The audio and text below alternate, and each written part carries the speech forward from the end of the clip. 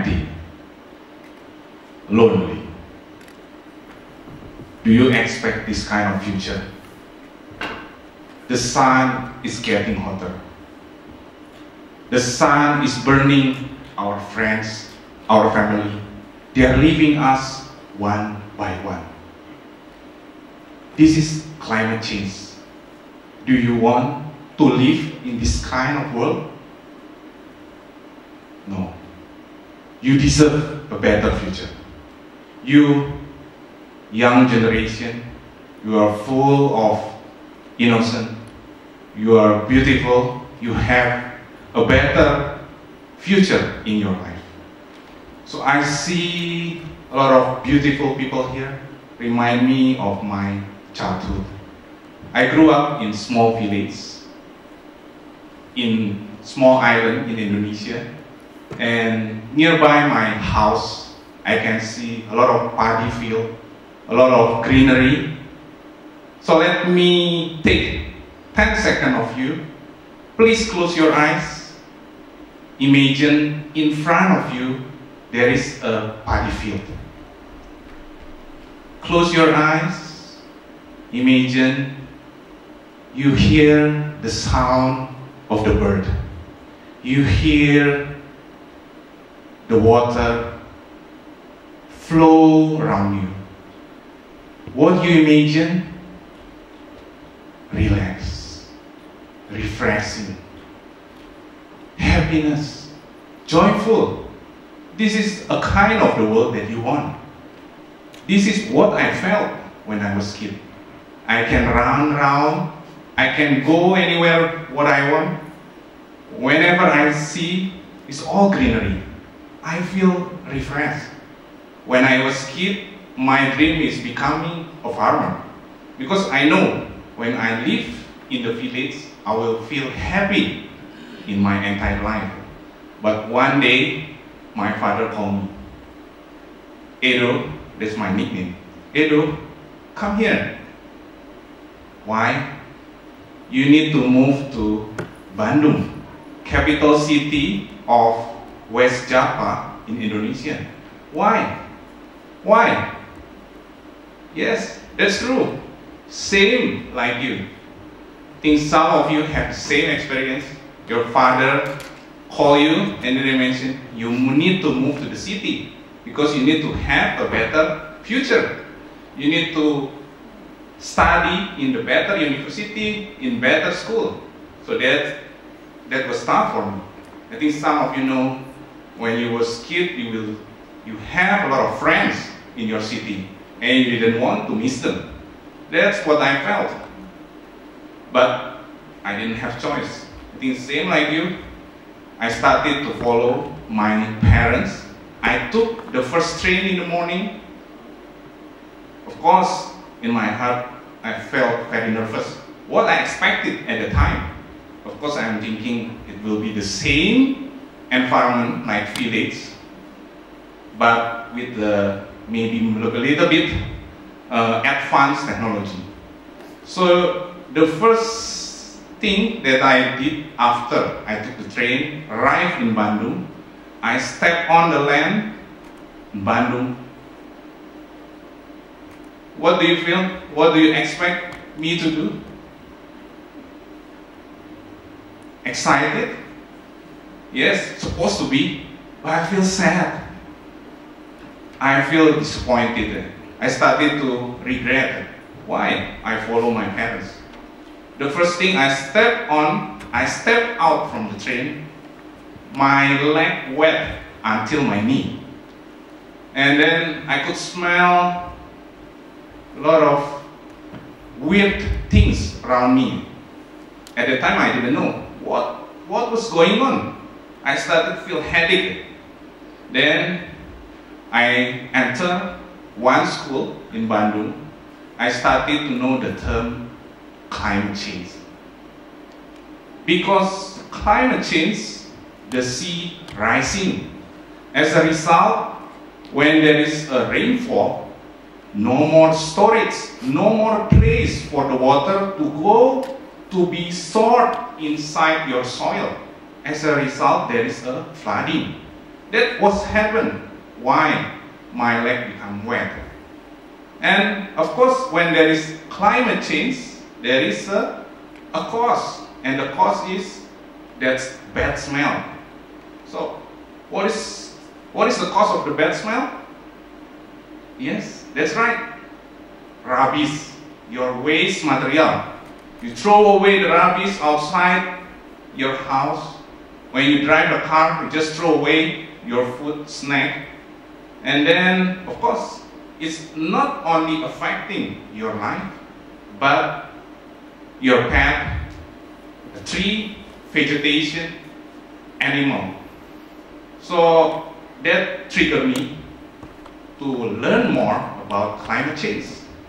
So I started to take discipline, civil and environmental engineering. I moved to Singapore because, you know, Singapore is one of country that provide good education about the climate change. So similar like you, when you move overseas, so definitely you expect to move to the better university. So I keep studying until I realized I already 15 years in Singapore. Then I know my dream is to implement my technology. So I started to think I need to move out from Singapore. But before I move out from Singapore, I wanted to come back. I wanted to feel the same area when I grew up. Similar like that small village when I grew up in my childhood. Then one time I watched Mongol movie. So, you know, when you heard Mongol, it means Kazakhstan. That's true. So I learned from that Mongol movie about Khan, Genghis Khan, and then I know Kazakhstan is very beautiful. So that motivated me to move to Kazakhstan. Of course, there is another important reason I moved to Kazakhstan. What is it? You. So I saw the movie National Geographic about Kazakhstan. I keep wondering why people in Kazakhstan has a very white skin.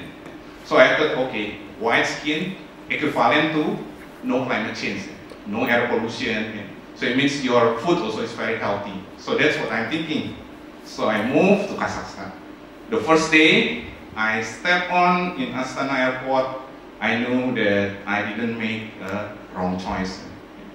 I felt that -35 with the snow, everything, everywhere is white.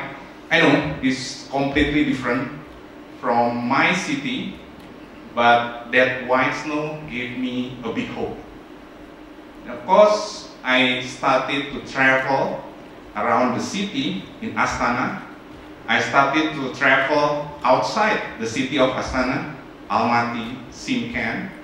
Then I find out the same problem.